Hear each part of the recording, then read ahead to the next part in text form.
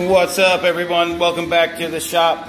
Down here doing maintenance on the cars here with Black Betty, just doing routine maintenance front to back. Want to shout out to all the guys and everyone that made the safe travels down here to Florida for Clash of the Titans. I'm glad everyone made it safe, and I'm assuming they're having a good time up there. I can't see, maybe it's on Facebook, but I can't see any coverage of it.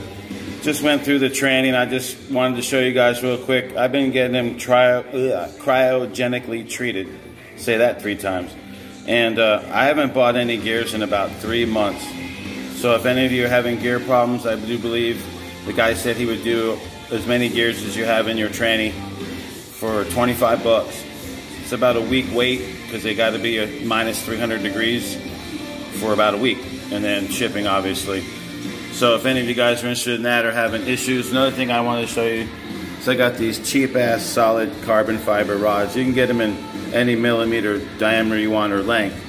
So what I'm gonna do is I'm gonna get 10 of them for 10 bucks, and they're solid. And what I wanted to do is see how they would do when I crimped them. I figured they would be just fine.